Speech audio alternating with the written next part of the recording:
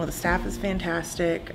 Everybody is very devoted, and they contribute in their own way to the success of the library. And without everybody, we wouldn't have what we have, especially during the shutdown time.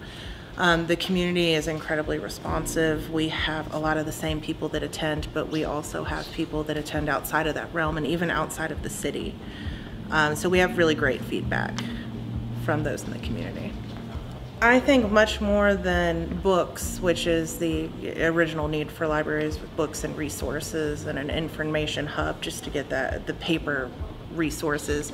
Now, well, now it's becoming more of a virtual hub, but also before that, the biggest attribute that we had was our programs. So whether it's children's programming or historical programming aimed towards adults, art programming, story times, which we do twice a week regularly. I think all of them are very influential to those in the community, and we have a little bit of something for everybody. I'm Miss Laura, as I tell all the kids, Laura Buchanan, and I'm over the youth services downstairs. Mainly I do the story time and the teen programs. Yeah. Well, when we were in person, we do story times. We have a little craft geared based on the story that we do. We incorporate teen programs such as Dungeons and Dragons, which we just started. I was a huge fan of that. We have a teen zone where they can come and hang out and offer snacks there.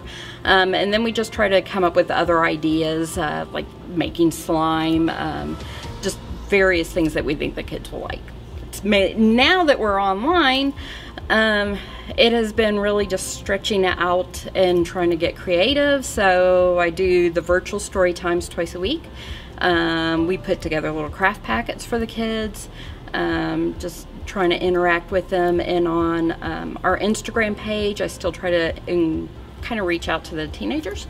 So I do little polls and crafts there. I was reading to them. I'm getting ready to start Dr. Dolittle over there. So just trying to keep engaging with them.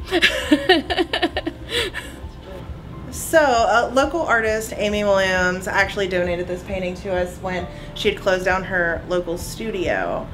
I think it is a great addition to the library, and we decided to hang it right up here, so as soon as you come in, which the majority of the people come through our parking lot door, then they can see it, and it adds a beautiful splash of color to the wall. We do have a lot of great feedback, but in the future I hope that we have even more, and I hope that more people participate and aren't afraid to get out there and aren't afraid to involve their children in the things that there are to do around this community.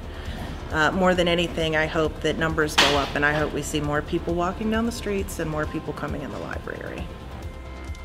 Tune in every Monday for Japanese Word of the Week. Today's phrase is 我らの地域を祝う. 我らの地域を祝う means celebrate our community in Japanese. 我らの地域を祝う. Celebrate our community.